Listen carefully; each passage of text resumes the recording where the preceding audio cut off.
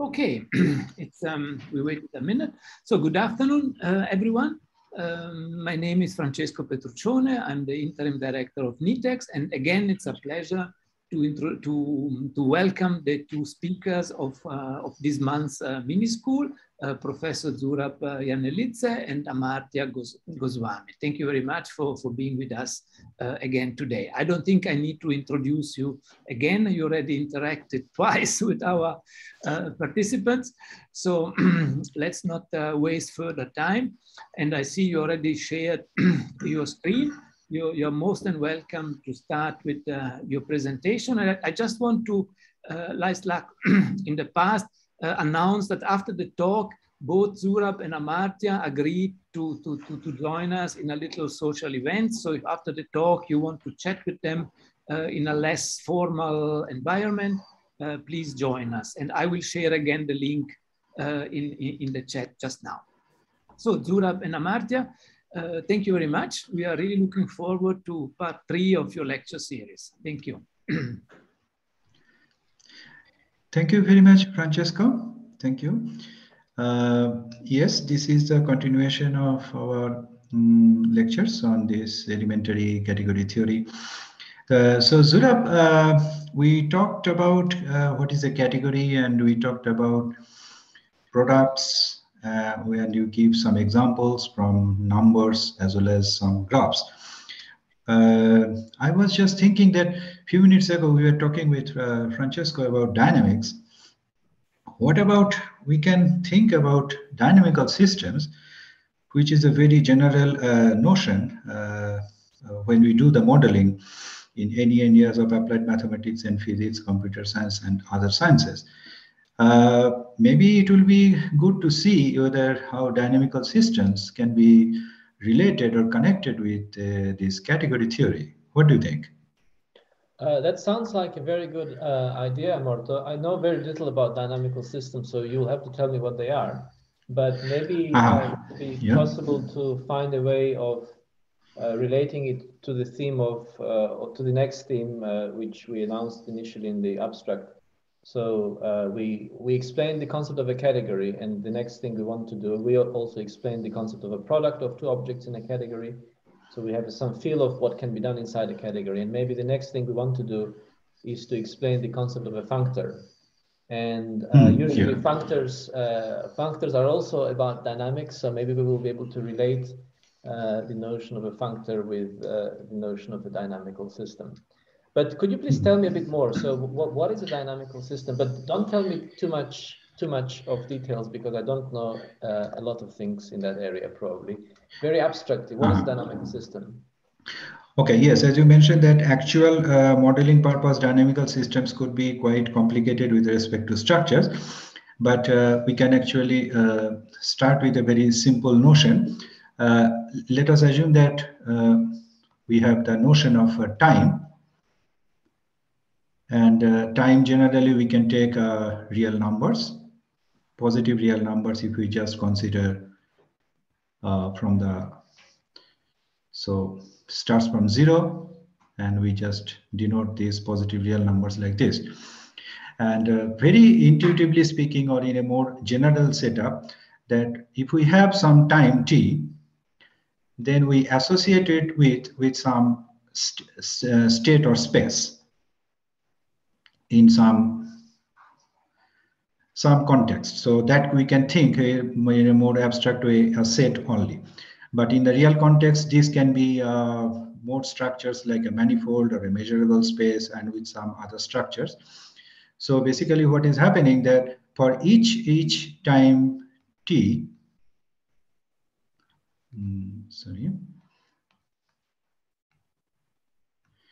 we actually associate a family of functions. And we just actually take the map of these functions at each point. So we will have this ft will be just functions, and we get for each time t, we associate a point here. So let us extend it like here, and we got this.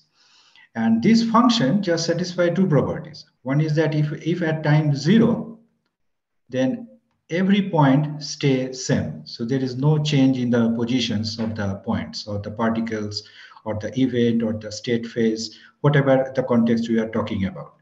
And so this is one of the conditions need to be satisfied. And the other condition is that if we move between times, so if in time t, say t1, if we are in this place, and if we go like this way and another point, so x and y, and if we move to z, then it's the same thing as what we do in, say, if we do it in time t1 instead of this, and if we do it in time t2, then in time t1 plus t2, we actually going from x to z. So basically what we are assuming that on the left hand side in these parameters of the time, there should be some kind of notion of addition of these positive real numbers. And we should need the zero because we are assuming that when time is zero, there is no displacement or no movement. So the second conditions, what we are saying, we can actually write like this way, that if we take these two functions and then their compositions will be same as what we can move in these two times. So very roughly speaking, Zurab, this is, we can think of a dynamical system where in the left hand side we take positive real numbers and we associate a bunch of functions such that each of these will tell about the displacement of the movements of the particle or phase state on the set. So do you think that we can extract some information from it and leads to some kind of functor? Well, before I give my attempt on this, can I maybe kind of repeat kind of what you said, but in my own understanding, and you should tell me if I understood it correctly. So this this set that you're considering, the set X, it's kind of seen as the set of states at which something can be, right? Right.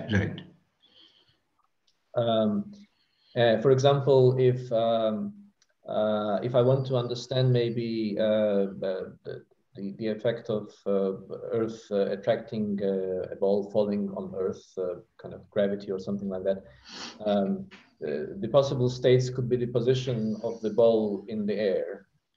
And yes, if I know at each exactly, time. yeah, and at each time, or is it time? I mean, like if I am at position X, do I have to know exactly what time is it at that point? Or no. As I understood from what you were saying, what matters is for me to know if the ball is at position X, where is the ball going to be after that, after some time t? Sometime t. Right. And the answer is it's going to be at position Y. Position Y, so yes. Do I have the right intuition about this, that these elements of that set are kind of states, and the function ft applied to X giving me Y, the intuition behind this is that the system has transitioned from state X to state Y after time t. Perfect, yes. If it was in state X, then after time t, it will be in state Y. In state Y, yes. Okay. So your X, Y can be particles, can be state, can be phase, depending on the context what we wanted to apply these things. Right, okay. Yeah, well, in that case, I think there is a very, very nice way of representing this as a functor. What we want to do is first build some categories, but we didn't even say what a functor is. And so basically, let's try to motivate the concept of a functor from this example. So, and Zurab, is this point 1 and 2 is clear to you, right? What is meaning by these 2 points? Yeah, I think so, because like from the intuition that we just described, the first axiom tells us that if no time elapses, then of course my state will not change; it will stay the same. Yes, right. And the second tells me that if after t prime time, the state has changed to that, and then from that state onwards, after t time, it has changed to something else. Then altogether, starting from the initial stage, from the initial stages, like in your drawing, if time t plus t prime elapses, then of course we will end up in state z. Yeah, right. So I think I understand the second extent. This reminds me of the example of a category we gave. I mean, the left-hand side part of your information, this the time story here. This reminds me of the example we gave of a category in the very first lecture, when we spoke of, like in the second lecture, we had a category where numbers were objects, right? Right.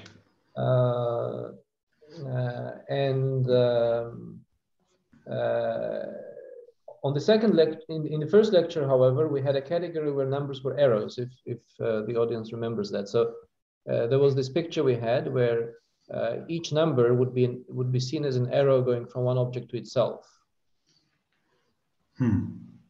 And so we have as many arrows as we have numbers.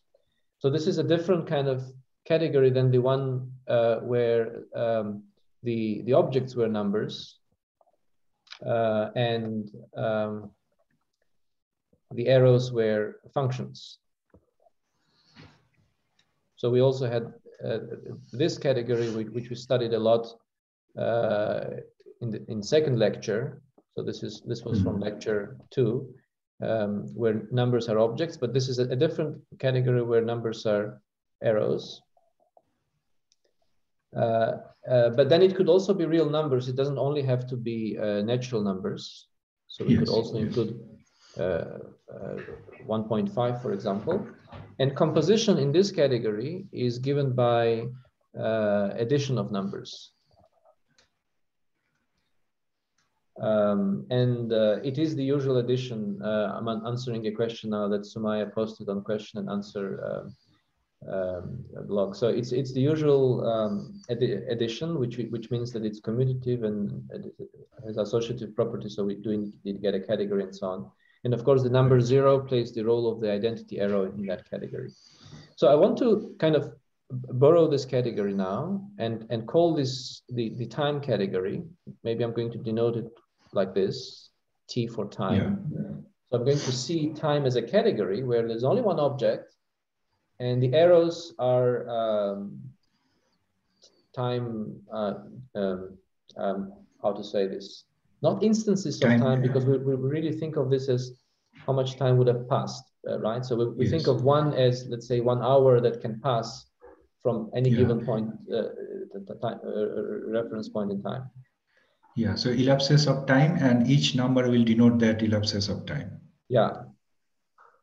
Now, so let's consider that category. And on the other side, let's consider a category which is kind of similar to the category we had in lecture 2, except that the set might not be finite anymore. So I'm going to call this like this. It's called the category of sets. In that category, objects are sets, and any arrows, arbitrary sets. Yeah, they don't have to be finite sets necessarily. Finite, yes. So they could be like X, the set of states that you spoke of could be an object in that category. And arrows are functions between sets.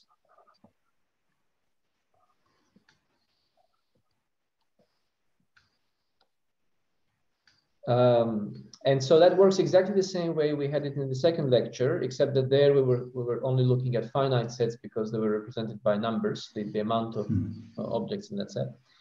And composition is just like we had it at the last lecture. Composition is the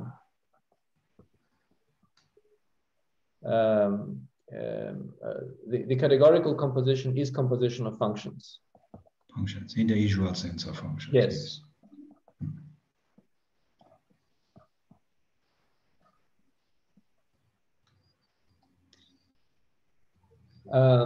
And now I'm going to describe what is a functor between these two categories. But we haven't defined a functor yet, so I'm kind of going to give it on an example. And it will turn out, I think, it will turn out that a functor between these two categories is nothing other than a dynamical system the way you described it. So in general, a functor between two categories is a kind of process that's happening between two categories. You wanted to say something there? No, I just saying that so far we managed to conceptualize this concept of time, parameters, addition, and time zero in terms of a structure, or rather a category. And on the right-hand side, what we generally called a phase space or state space, that essentially we are taking as this category of sets. No, the phase space is going to be one object in the category of sets. Yes, yeah, I mean, X is one of the object of this category of sets. Yes, X is going to be one of the objects in the category of sets. So this category of sets has lots of things in it. All possible sets are there, and all possible functions between sets are there. I mean, in a way, the category of sets is can encode all of mathematics, because all of mathematics can be based on set theory. So we can think of the entire universe kind of living inside the category of sets, as far as the universe can be described in mathematical terms. And so now we will describe what it means to have a functor between these two categories. And so what a functor will do, it will, so let me draw this kind of a picture type of thing. So if I have two categories, like left-hand side category and a right-hand side category. Now, when we have a category, we have three kinds of data, right? We have objects, we have these vertices.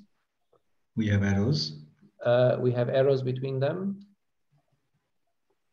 And whenever we have two arrows that are arranged like that, we can compose them. Yes.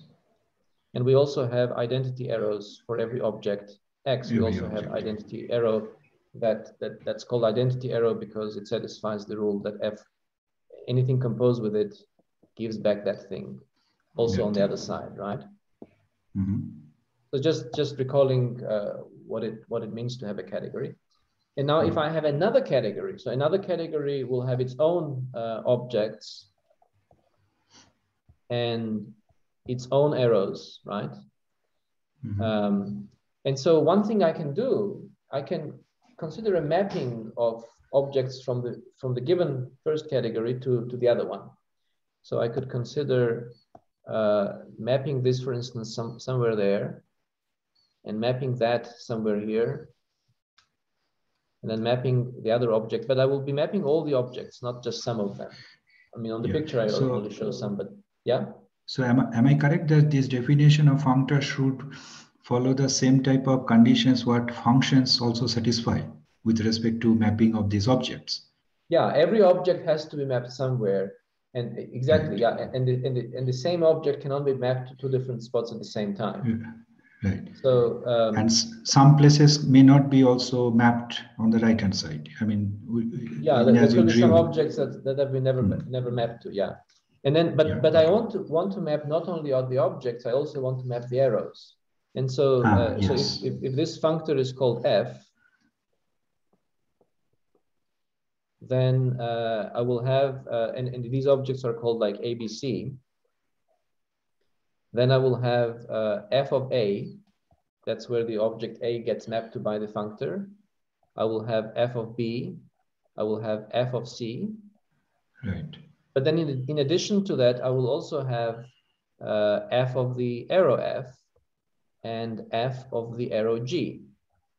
And it's important that the source and the target of the mapped arrow match with the source of the target of the original arrow after being mapped by F.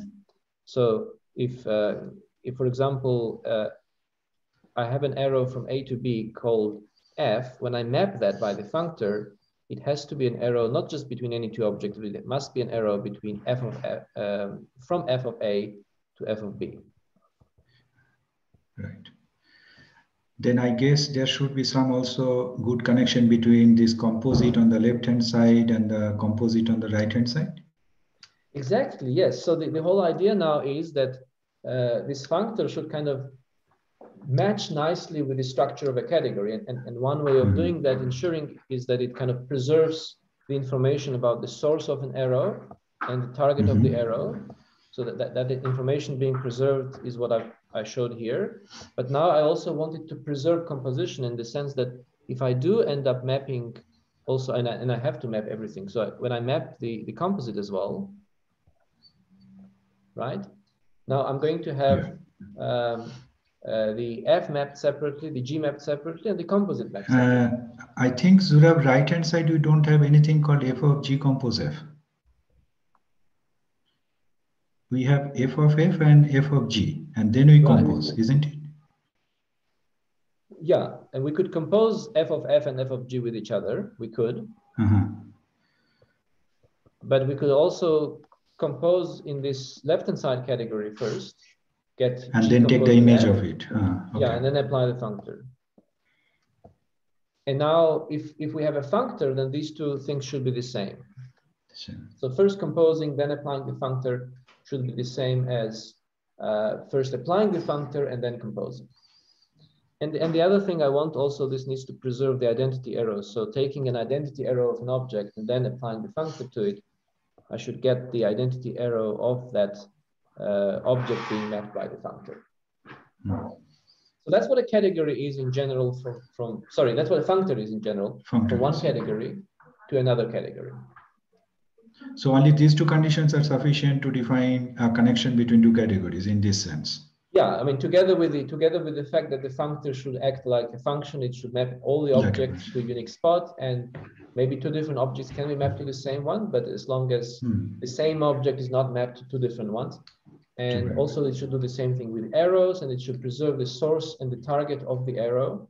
And then that together with these two equalities is what defines the functor. But now coming back to the dynamical system, we could consider on the left-hand side the time category, where we have one object, because that's how we set up the time category, and all the arrows are just numbers. And so time t could be one of the arrows there. And time t prime is another arrow. And we also have this identity arrow, which in this case is time 0. And then we consider the category of sets. And we consider there one of the objects, which is, so this is the time category.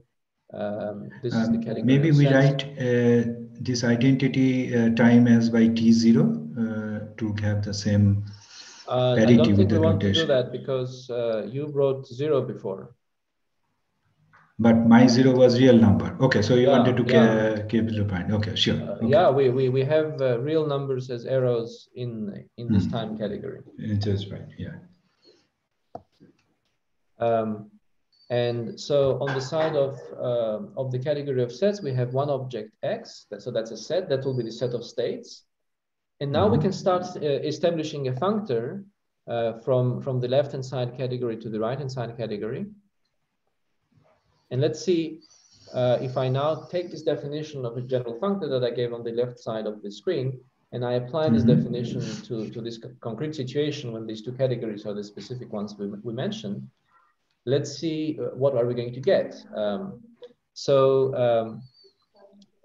We want to specifically map that unique object we've got there, the one that we didn't give a name, the bullet object, because that's the only object in time category. We want to map that to X, so that will map to X. So that's kind of out of all possible sets, we're kind of picking one out, the one that corresponds to our set of states, the one that is the set of states. And then we are going to map the arrows as well, right? So now when I map the arrow, all arrows are from this bullet to the bullet, right? Bullet, yes. And so when I map it, it's going to be a function from where to where? It's going to be a function from X to X. To X, by this idea of preservation of source and target, right? So because this arrow was a looping arrow, this one, then f of it also must be a looping arrow, since it must preserve source and target. And so So wherever the bullet maybe is mapped to. Yeah. Yeah, maybe we can actually write it like this way. I mean, to get a little bit easier idea, that we can draw like this way.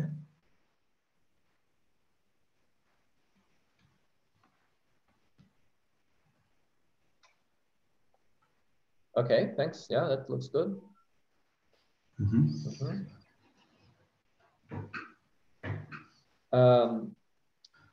Okay, so now, I mean, this part of the definition of a functor, the one that says that the source and the targets of arrows must be preserved, just tells us that each of those numbers that represents a time lapse, each of those numbers will be giving me a function from the set x to the set x, because in the category of sets, arrows are functions. Yes. Right? Okay. Now let's see what happens to these two equalities, the one that we wrote here for the thing to be a functor. Functor, yes. Composition in the category time, composition takes place by adding time, the numbers corresponding to that time lapse, right? So yeah, if I have two such things like t and t prime, composing them means adding them, and I want to kind of match with the thing you wrote there, so let me keep the same order. So this will be t plus t prime.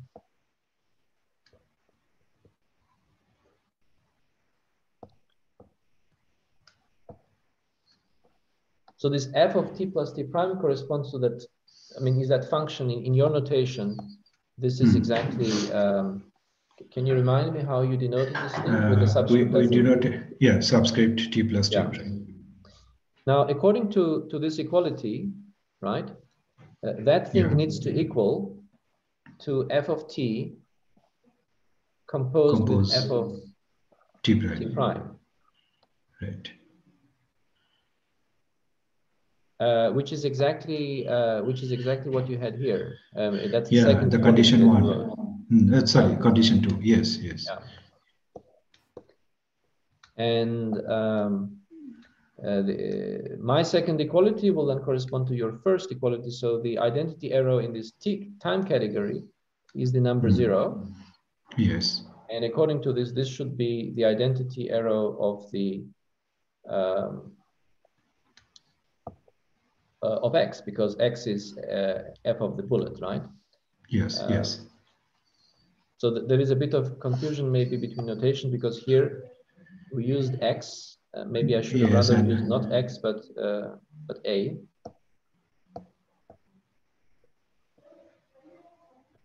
And in our case, a is that bullet, and 0 is the identity arrow of a. And so on this side now we want identity arrow of f of a, but f of a is x. So it's the identity arrow of x. So it's the identity function. Writing this these equalities in terms of elements, in terms of what this function do to elements, we will have that function evaluated at state x must equal to the composite of these two functions, right? Yes, evaluated at x. And the way composition is defined of functions, we evaluate the right-hand side function and then the left-hand side one, right? Right. So this is how it will work. And for the second equality, it tells us that f of 0 evaluated at x equals identity of x evaluated at x, which is nothing other than x. Identity, yeah. So and maybe in your Zurab, notation, since we, since we moved this dot by a, maybe we should also write a on those places of dots on the right hand block.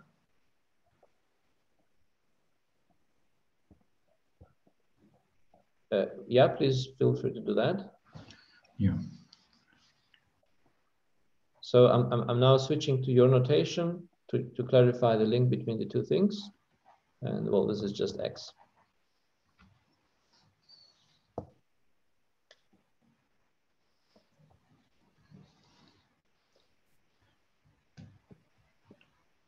So essentially a dynamical system in this sense is a functor between this category of so-called what we said time category and this category of sets. Yes, so it turns out that a dynamical system is a functor, and I can imagine that. I mean, in the beginning, you said that this space of states could be not just a set, but something more complicated, like a manifold and so on.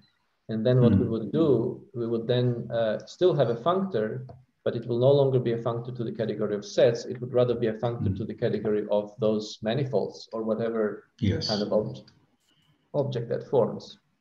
There was a question. There is a question on question and answer here. The question asks whether f of 0 equals. Let me actually write this down. Whether f of 0 equals identity f of a,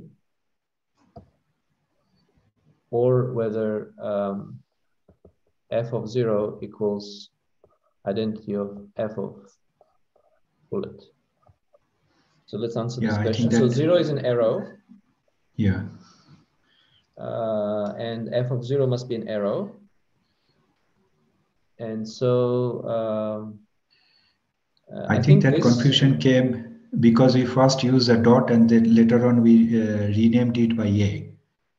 Yeah, I think this doesn't make sense because identity of this is supposed to be identity of fa. Let me change that.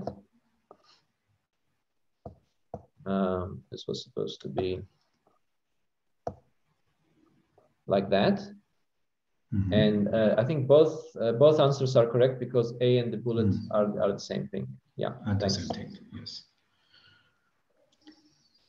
Okay, so maybe if there are any other questions, it's a good time to answer any questions. So the idea is that we have this thing called dynamical system, and at the intuitive level, a dynamical system was some kind of process that relates time with a set of states, right? And now we were able to describe that process as a process between two categories. And the axioms of a dynamical system directly translate to the axioms, to these two equalities here, these ones, which then define a functor. So I could have... There is a remark here which actually helped us, thanks to the Justin, that we have used the addition as a commutative operation. Because the question probably is about whether adding the time, I mean, with add first t with t plus or t plus t prime with t, the effect will be different or same. It's definitely depending on the addition operation, and it will be same if the addition is commutative. So thank you, Justin. Yeah. Okay, that's a great remark. Yeah. Okay. Yeah, I think I kind of answered your original question, right? So yes, this notion of a functor, and so we can write down the summary of our result. A dynamical system is a functor from the time category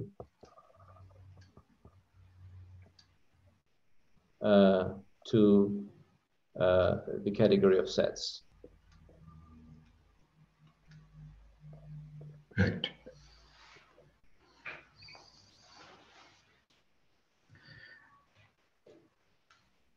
Okay. So what shall we do next? Are there any questions about this, about the concept of a functor? Yes, maybe. Yes, looks like there is a new Q&A. Oh no, it's a thank you so much.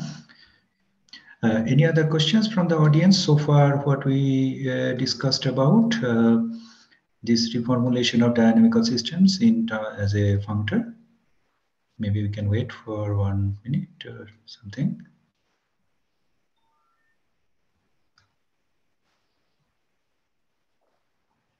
Yeah, looks like nothing so far, Zurab. So maybe. Okay, great. Yeah. So what should we do next, Amartya? Should we? I mean, does this functor preserve something? I mean, what kind of information it gives between the two categories? What do you mean by your question? Like that, if I have a product, as we discussed in our second lecture,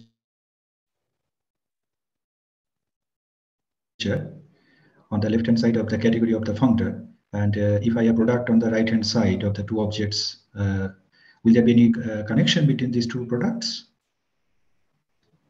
Well, that's an interesting question in general, but in this case, maybe this question is less relevant because in our specific scenario, on the right-hand side, in the category of sets, we certainly have products that will be given by usual Cartesian product of two sets. Right.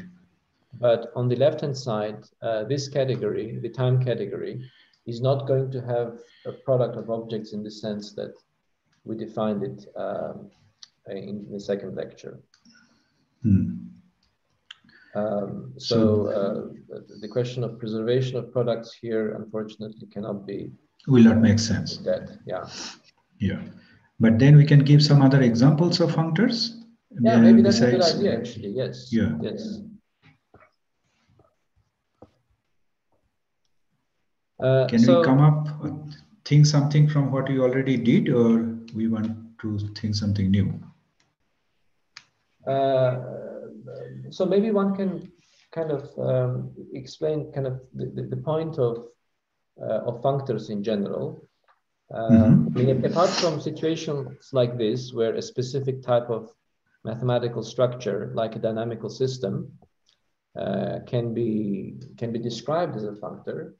Apart from such situations where we just take one specific thing and we end up understanding what it is mathematically, and then it turns out to be something that requires the language of categories to formalize. Functors also arise when we have two different kinds of mathematical objects that form their own categories, and we want to somehow link them up. For example, we could, maybe we should ask the audience to propose to us some type of mathematical objects that they're familiar with. And we want two different types. And then we will see if we will be able to link them up with a functor to kind of illustrate the essence of a functor as a way of linking up different kinds of mathematical structures.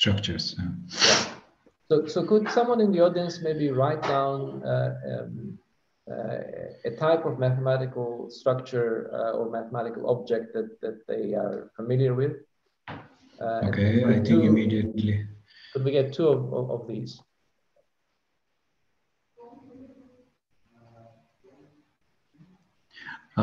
Justin has a question that what do you do the category after defining it?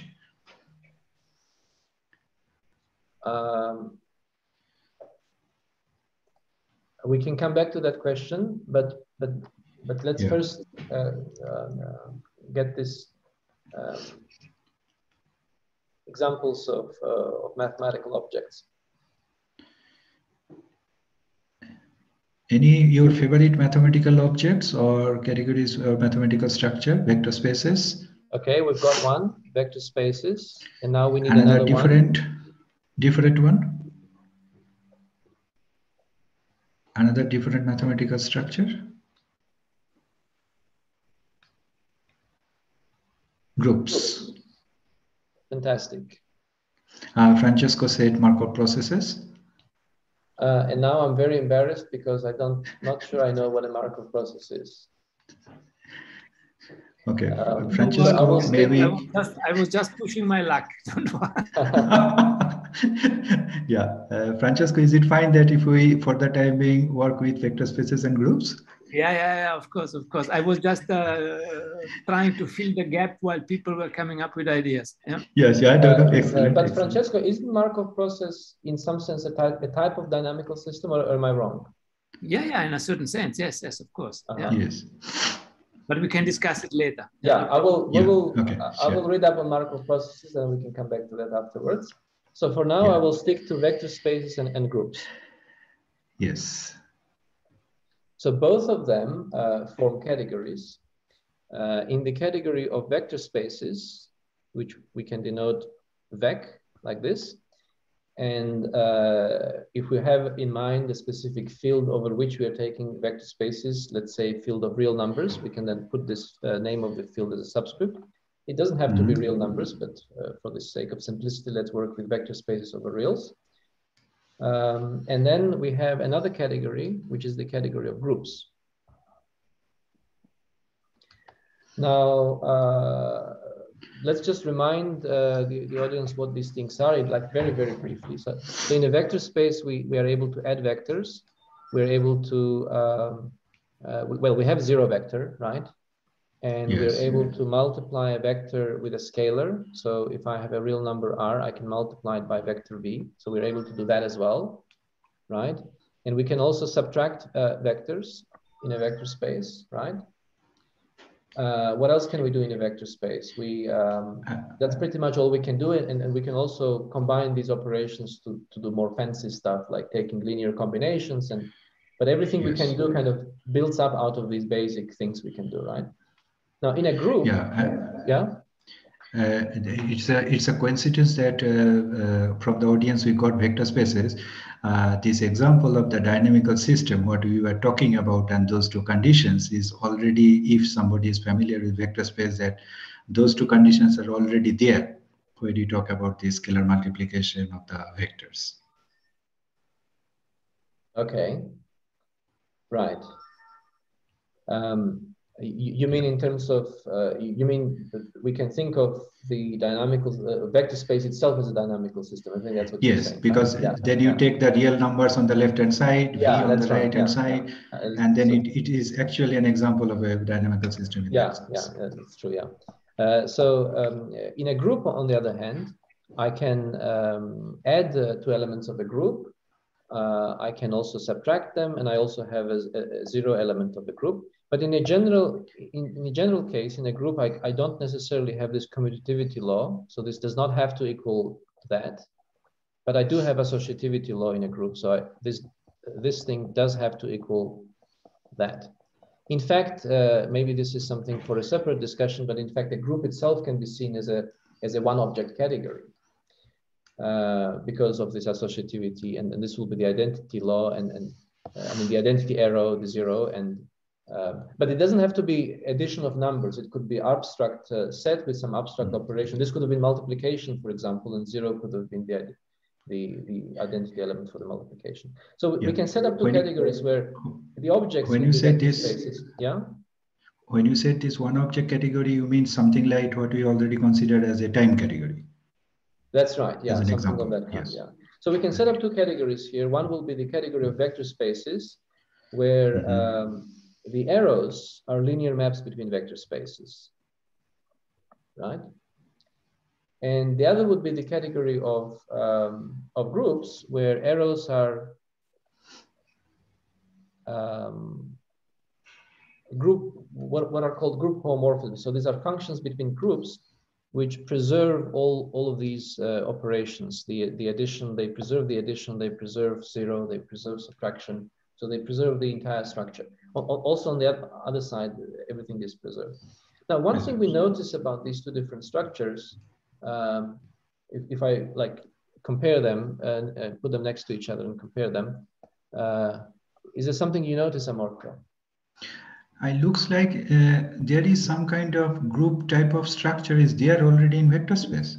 That's right, yeah. So every vector space inside it kind of has a group ingredient, right? So the vectors in a vector space do form a group under addition of vectors. Right. I mean, I said here that the addition doesn't have to be commutative, but it's not that it's not allowed to be. It could be commutative as well. And in fact, of course, addition of vectors is commutative. So we could take a vector space, and then to a given vector space, we could assign the same space, but now seen only as a group. We've forgotten about the scalar multiplication.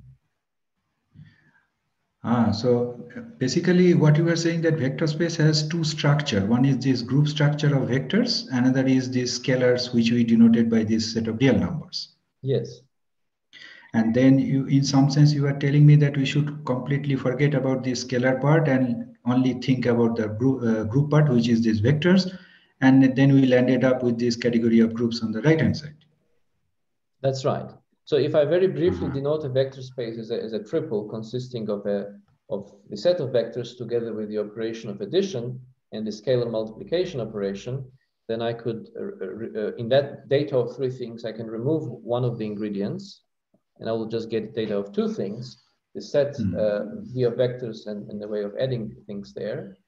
I mean, theoretically, one could have different multiplications on the same vector space, right? I mean, it depends on what kind of field you're working with, maybe, and so on. But so what I'm trying to say is that addition does not uniquely determine necessarily multiplication. So adding this multiplication into our information makes the vector, make this set V together with plus to be something more than just set V with plus. Now it's set V with plus and multiplication. But on this other side, on the side of group, we forgot about multiplication. We just keep the set V only coupled with the plus there. But one thing, Zurab, which probably we need to be careful, because in the definition of vector space, we said our addition is commutative in the sense that x plus y is y plus x on the left-hand side. So are you also forgetting that it forget to be commutative on the right-hand side? Yes. So when I see a vector space as when I map a vector space to the corresponding group, the operation is still commutative in that object, but there might be other objects in the category of groups where the commutativity fails. Commutative. Okay, right. And now if I have a linear map between vector spaces, then it gives rise to linear maps. In fact, it will be the same function, because a linear map is supposed to preserve all of these ingredients. It's supposed to preserve plus, it's supposed to preserve zero, it's supposed to preserve minus, it's supposed to preserve scalar multiplication, right? And so this linear map is also sometimes we write in as a linear transformation, which may be more familiar terminology. Okay. So if it preserves all of these things, then it will in particular preserve just this part of the structure, right? So if I have F is a linear map from a vector space V plus dot to a vector space W plus dot, where this plus and dot might be different operations, different from the original one in B, then the same function that preserves both plus and dot will also be a function that preserves just plus in particular. Yeah. And so that's how in the meantime, we have a question from Sumaya that can V plus dot map to V dot. Sumaya, this will not make sense because V dot is not a group structure. That dot is coming as a scalar multiplication. Yeah, the dot thing doesn't have kind of equal rights to the plus, because the plus adds vectors, but the dot multiplies a vector with a number. It doesn't multiply two vectors with each other. It only multiplies a vector with a number. And so what we're getting here is a way of kind of forgetting the structure. We're getting basically a functor, because since composition in both cases is just defined as usual composition of functions, we will automatically have this preservation of composition and also preservation of identity errors. So can we call this forgetful functor? Yes, in fact, that's how it's called. It's called a forgetful functor because it forgot some part of the structure.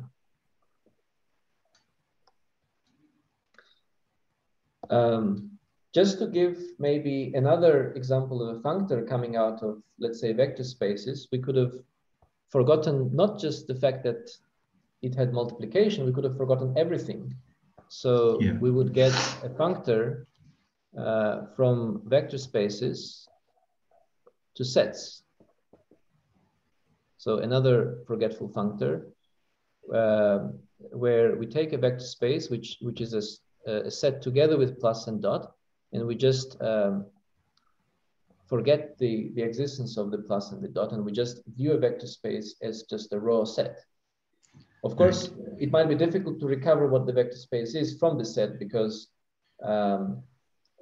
if I have a set, right, there might be many ways of defining vector addition and scalar multiplication. I mean, even on the Cartesian plane, even on the plane, when I define vectors, addition of vectors on a plane, I first need to fix what is my origin of the coordinate axis, right?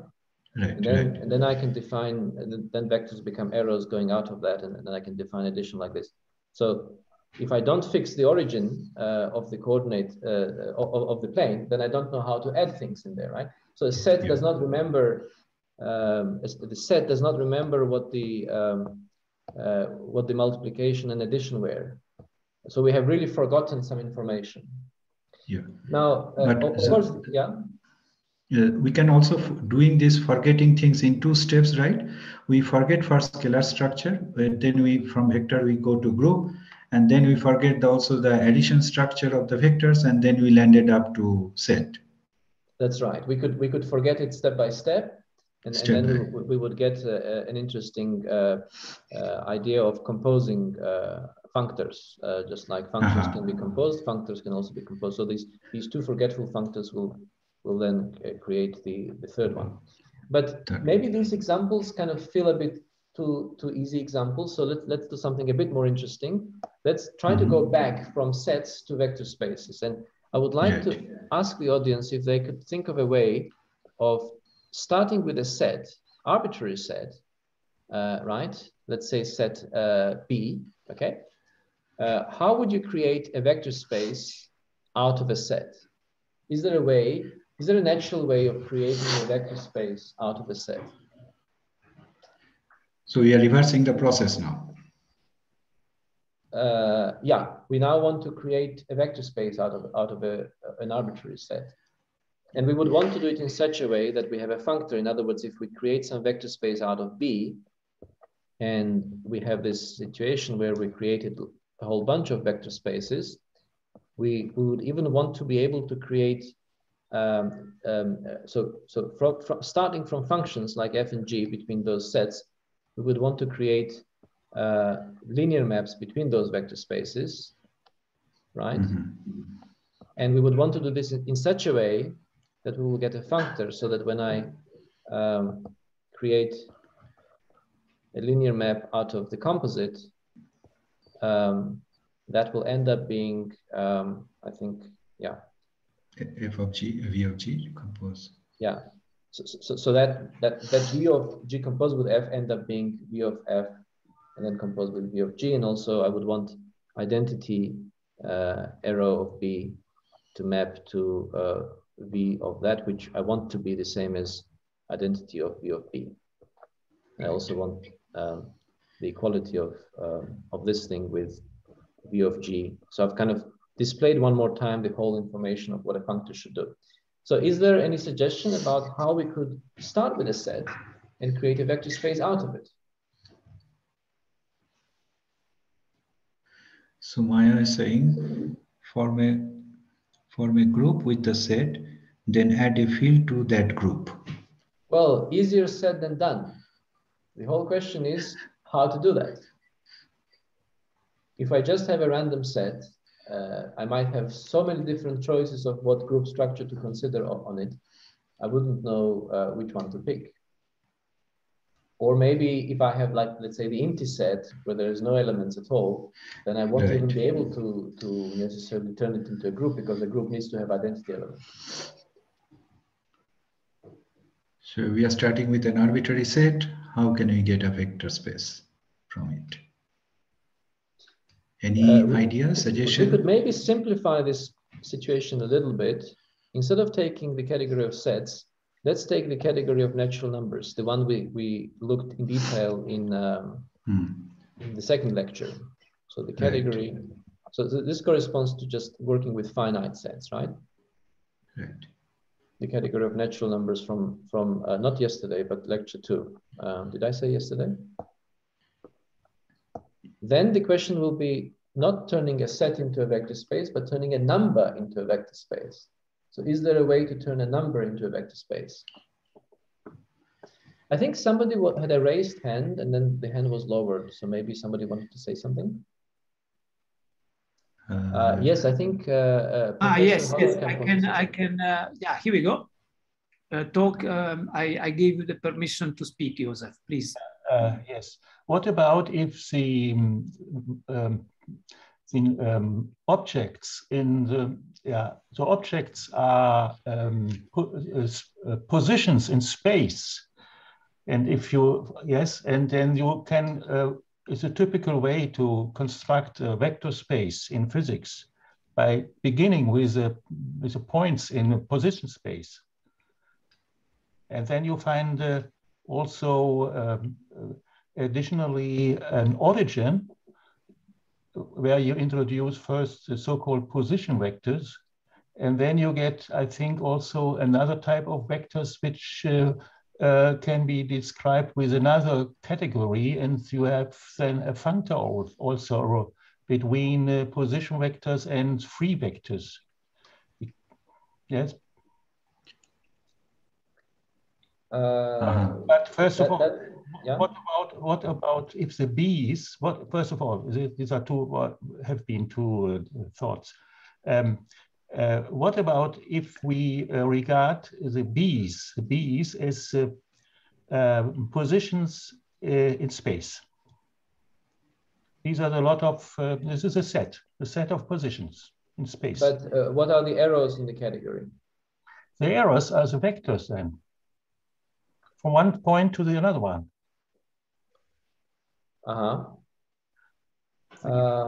These are the vectors as you have written it just before.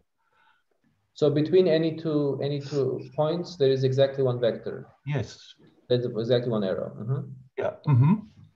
And perhaps your error here in your picture could be one. Yes. Okay. Also, yes. Also, yeah. Then you have your vectors, and but normally we introduce also an origin from which every vector starts, and then we call this the position vectors, Ortsvektoren, yes. So if the category here consists of objects as positions in space and arrows as vectors, then basically in this category, we will always have exactly one arrow between every two objects, right? Yeah. That will be that corresponding vector. Yes. And, And yes, and you introduce a special point in space, which could be the origin. Yeah. And then you have you regard all these vectors starting from this origin. So this is a home set somehow. Yes, from this. And then yes, and then you look at the another category where all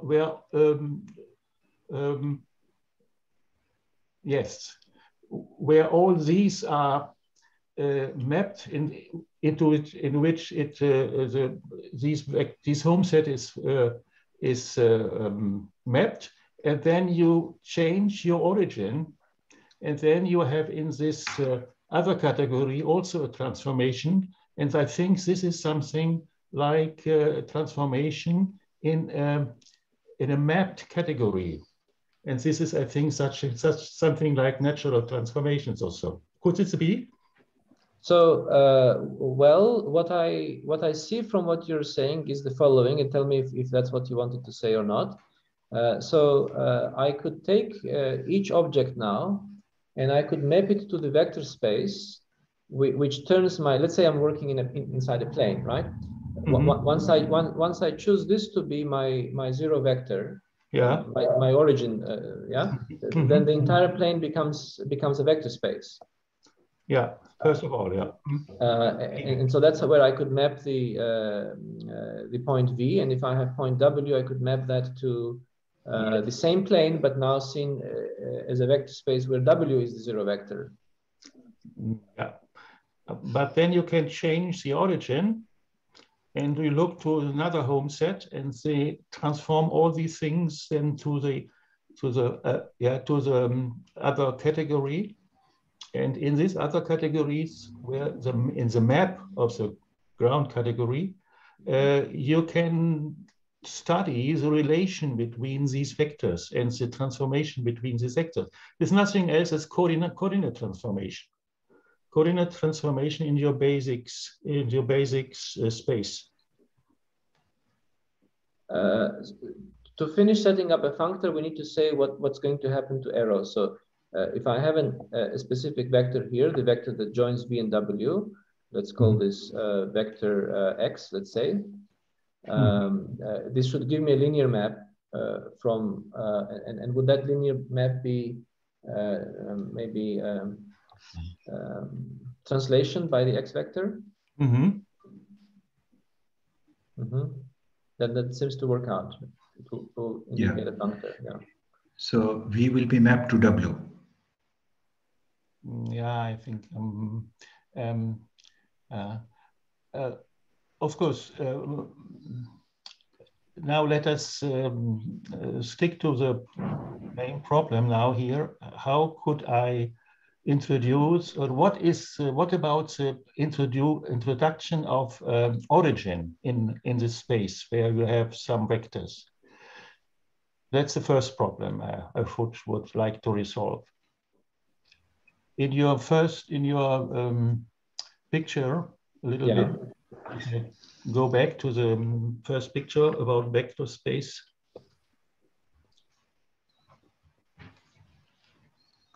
Now, once more. Yes, here. Yes. In this one, where the f and the g of f and the g is there, and where you have this vector space here, forget now the group at the right position. Then what about an origin? If you introduce an origin, what does it matter now? Does it change the whole picture? So when I was talking about the vector space, I had in mind something that already has an origin. That's given by the zero vector. That was the origin was this zero here. That was the origin. That's your origin already. Yes, I understand. Okay. Yeah, this sounds very interesting discussion, but probably we are running a little bit out of time. So maybe we can continue in the Kumo space. No problem. Our Zoom license is paid by the university, so don't worry. Thank you, Francesco.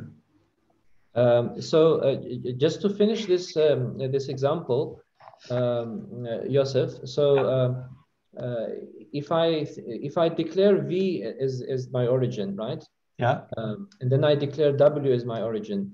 So the transformation I think that we will have here, yes, translation will basically be. Let's be a bit more concrete here. So let's say p is equal to r squared. To r squared. I mean the plane. Yes. And we probably want to map this to r squared as well, and this to r squared as well. Yes, of course. Yeah.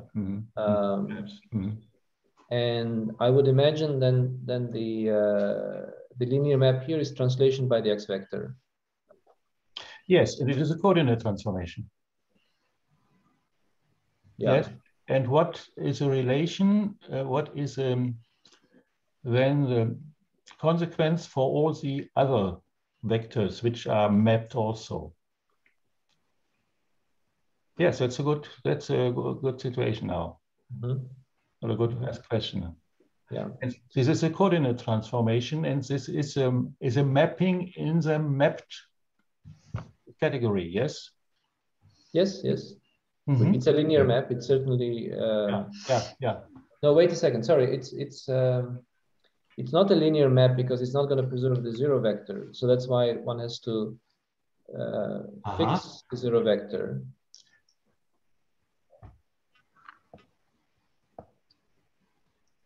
I think we are a bit lost in the representation of things.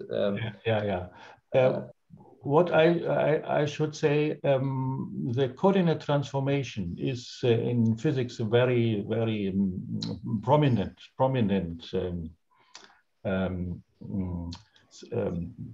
point, yes.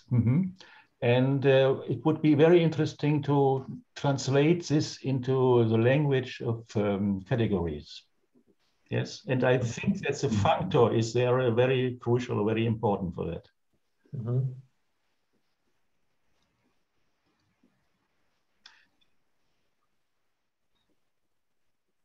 But we can discuss it next time, yeah. Yeah.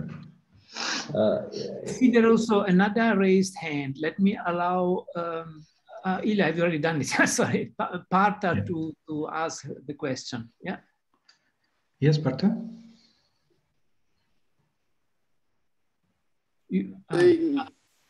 Is very nice. You just, instead of taking P to be R2, you take, well, this will happen for finite dimensional ones. You take those points to be natural numbers. And from M to N, your matrix, your morphisms are just M cross N matrices of reals. And then you see this, it fits in with what he's saying as canonical coordinate transformations, because they are just matrices of reals. And then when you have a functor from that category, into set. Yeah, that's the third. So, I think the problem with our discussion was that we constantly change the categories. So before one describes a functor, one should first stick to a specific categories. And so the original question had here the category of natural numbers.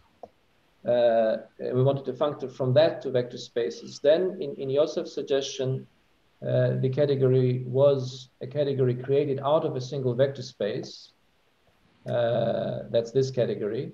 And in Partha's suggestion, it's a third category, which is a category where objects are still natural numbers like before, but arrows are no longer functions between corresponding sets, but arrows are M by N matrices. And these are the representations of canonical coordinate transformations, what Joseph is speaking about. And the functors from here are exactly our vector spaces. Yeah. So then the linear map will be the one corresponding to the matrix. Yeah. The one that is described by the matrix. Right.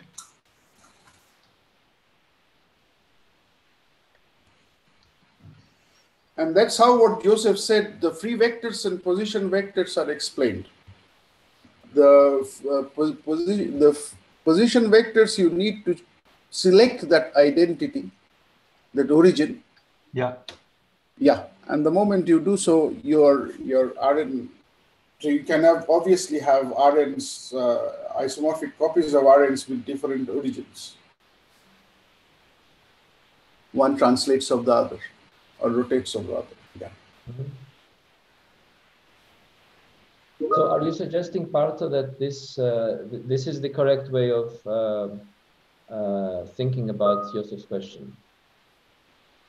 I thought so, because that's how, because you are saying PV, that means you're choosing your origin.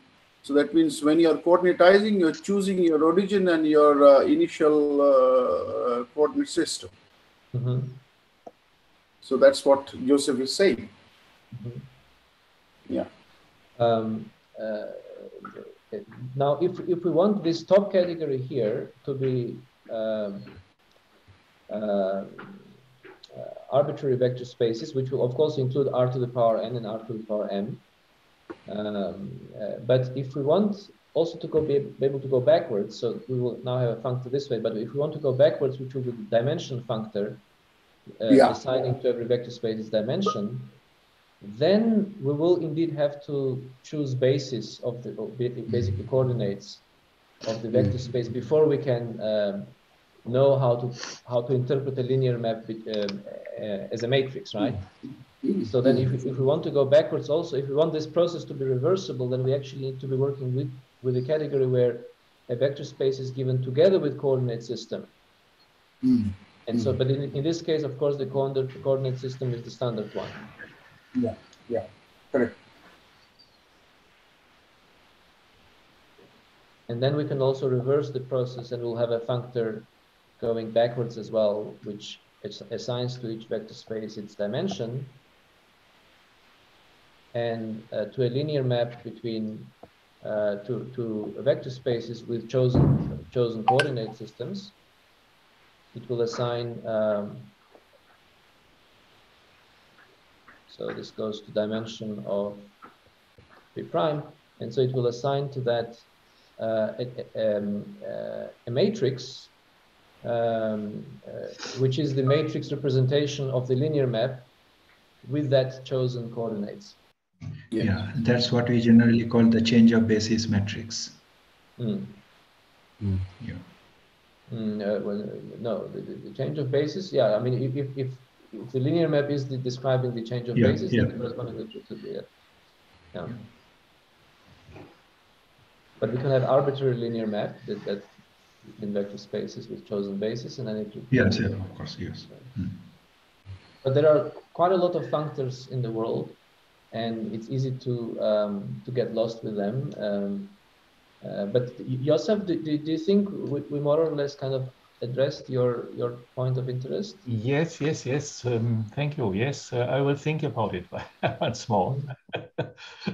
But I will read carefully your script. And I will also come back to you about the thing we were trying to do here. I think we can still do something meaningful here. I just blanked out and I wasn't able to make further progress. So thank you also for Partha for his help. Yeah, thank you. Thank you. Thank you. Yes.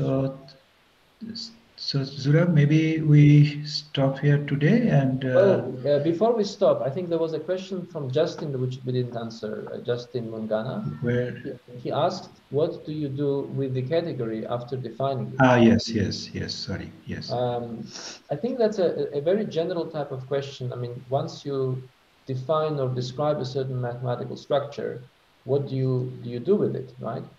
And there are two things you can do in general. One is to try to model or formalize whatever you are interested in real life in the language of that mathematical structure, so that language then provides you with either a computational tool or conceptual tool for understanding your real life phenomenon better. So that's one thing you can do that leads to applications.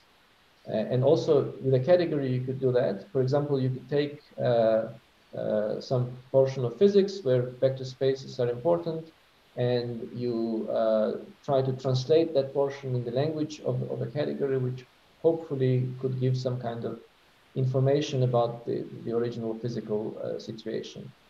And another thing you can do is you can try to relate your mathematical structure, in this case a category, with other things you know in mathematics, and ask purely mathematical questions that might not necessarily be relevant to the application from which the category was defined.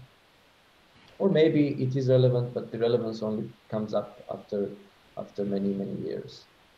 Now, specifically with categories, the answering this question is basically describing the entire research area of category theory. So I don't think this question is the kind that I can answer, that we can answer Amartya in the last 20 minutes. But yeah, it's an important question, of course. Definitely. So only two aspects broadly we can say. Once we know a category, we can study mathematical structures, understand mathematical structures, unifying mathematical structures, or we can use that category to answer some real phenomena or events and try to understand that real problem, depending on the context. And of course, the goal of our lectures is to really kind of introduce the listener to the most basic and fundamental concepts and to develop some intuition around it. So hopefully today's lecture allowed one to have some intuition for what a functor is, at least for someone who was familiar previously with dynamical systems. And that also functors that have nothing to do with dynamical systems per se also are quite a lot. And so this gives a good illustration of how you can take one type of phenomenon, express it in the language of categories, and then get a concept with just minor generalization, which is also then applicable and relevant to all sorts of other different situations as well, in a completely different way, which previously would have been unrelated to the original. Yes, so then let's end here then, if there are no other questions. Yeah, yes. Yeah, then Zurab and Amartya, thank you so much for another very exciting lecture. And you heard from the many questions, many comments that people are really keen to learn. So thank you very much again. We will continue next Tuesday, but maybe some of the participants would like to briefly interact socially in a virtual environment with Amartya and Zurab. And I've posted the link at the beginning of the chat, so you will find it there. Just click there, and we might meet in sorry, what is it called? In Kumo space in a minute or two. Yeah, so no, thank you very much. Thank you very much. Thank you very much, Francesco. Thank you. And also thank you, everybody. Joseph and Partha for the very interesting comment that helped probably many people understand better what we are doing. Yeah, thank you. Indeed. Thank you. Thank you. Bye. Bye.